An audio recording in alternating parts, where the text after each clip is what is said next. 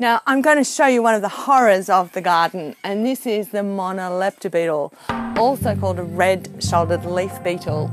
And you can see that it has a red band across its back, and quite often with Monolepta beetles you can actually smell them before you see them, and they come in swarms and have no natural predators. First sign of them, act, do something. So you can reach for chemicals, and I'm afraid I'm not allowed to recommend chemicals to you. But you can Google that, so you'll get some information on what you can use to spray them with online.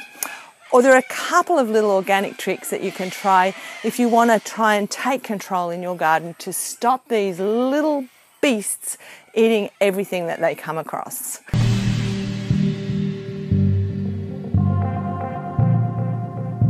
So here's tip number one. Monolepta beetles love the colour white. So if you get a white bowl or a white container, fill it with water and place it near the tree, you'll find that quite a few of them will drown. Now, in order to not drown your friendly bugs or effective friendly bugs, don't put anything in the water, so just clean water and put a little stick in it so that the bees and stuff can find their way out of the water. Here is tip number two.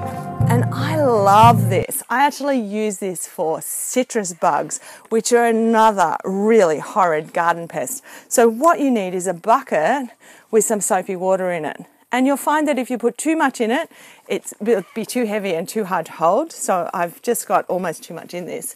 And then you need a whacking stick. And what you are aiming to do is whack as many bugs from the bug spot into the bucket where they're going to drown. So hold your bucket under the bugs and then whack.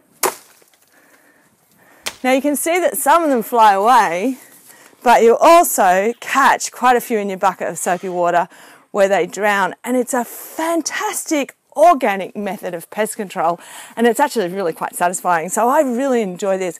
Great for Monolepta beetles and great for citrus bugs.